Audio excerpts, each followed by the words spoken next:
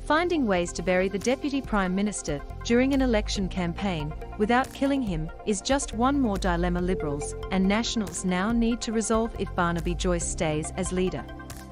While debate continues about whether Prime Minister Scott Morrison has sunk irretrievably from asset to liability, there is no doubt at all that Joyce is a liability.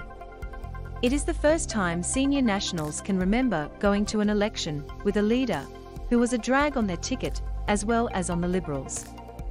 Barnaby Joyce, right, is a liability for the coalition. Credit, Alex Ellinghausen. Barnaby is one big barnacle Morrison cannot remove. Nor can he compel the Nationals to do it for him.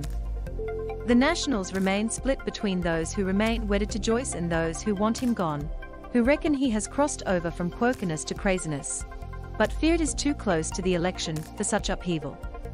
Morrison had already begun to limit his appearances with Joyce. Outside of Parliament they will become rarer, and during the campaign only when absolutely unavoidable.